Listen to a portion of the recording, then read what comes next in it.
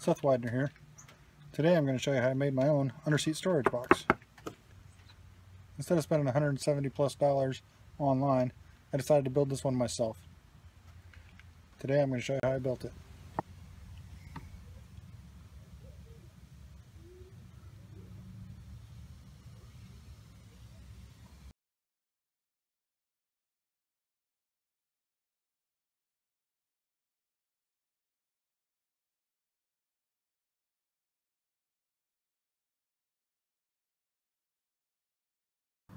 Cut 4 pieces of 3/16 plywood.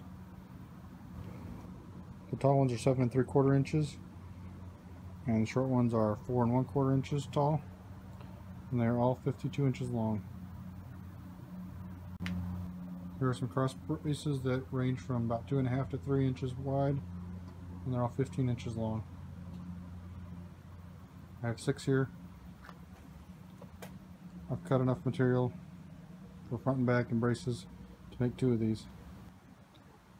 This piece will be the side panels. I'm going to take it to the bandsaw and make this angled cut. I need 4 of these for my 2 sets. To cut the notch out of the middle of these, I'm going to use the table saw to cut each end. I've clamped them all together.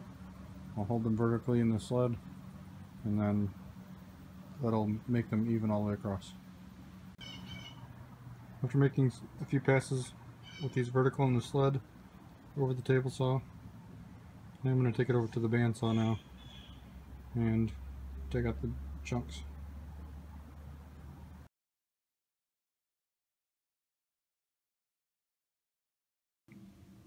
I had a couple scrap pieces of this trim, and I've cut it to length so that I can glue and brad nail it to my front and back pieces, and that'll give me something to glue and nail my side pieces to.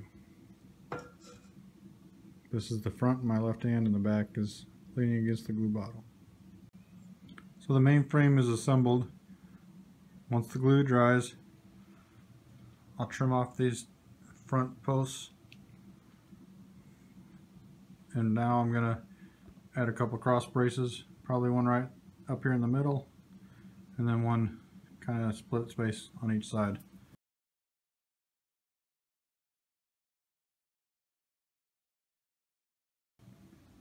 These are my cross brace pieces. You can see the little molding pieces that I've glued and nailed to each end.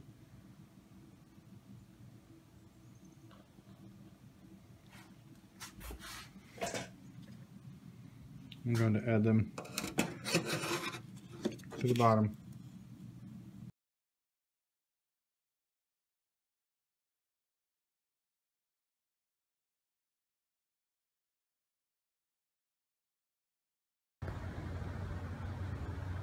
Here's one painted. I used flat black spray paint, Rust-Oleum, the double coverage, and then a can of clear matte finish.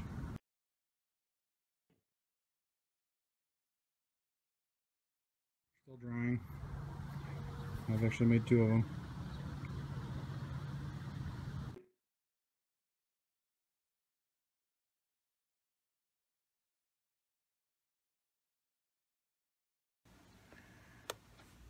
When I put the seat down, the box is just inside this plastic piece on both sides. And then the front is just a couple inches, inch and a half or so from the front edge of the seat. And there's just enough lip on this side to be able to pick the seat up.